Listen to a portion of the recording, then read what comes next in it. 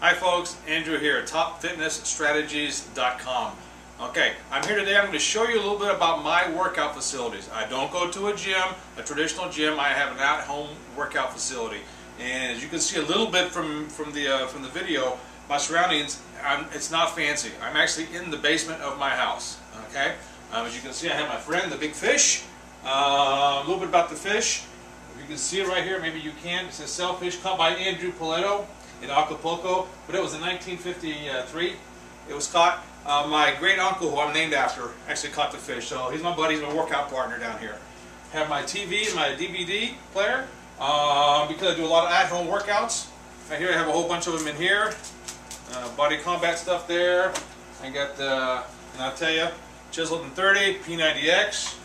I have several other programs, but I follow along with them on the television, and I do my stuff. Over here I have, you bring them out there, I have two sets of dumbbells. These happen to be 25-pound dumbbells, and I also have 20-pound dumbbells. That's all the weights I have. I don't have anything else. Okay, put these back. I have my pull-up bar, which the camera's not positioned high, but I got a pull-up bar right here, as you can see. I'll pull myself up. Okay, I have that attached to the trusses up here. I have a yoga mat down here. And I have a music player over there off the side. You can't see it obviously because I don't have it on the camera.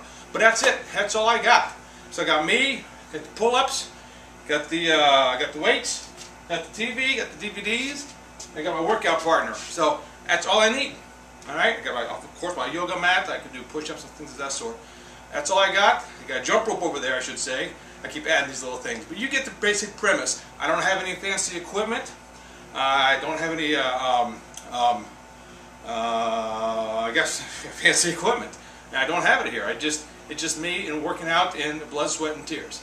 That's all it takes to work out. So all you folks that have excuses, say I can't get to a gym, what have you, hey, I just showed you a real basic setup, and it's all you need. But the number one thing you must have is the will to do it. You have to have the will to work out.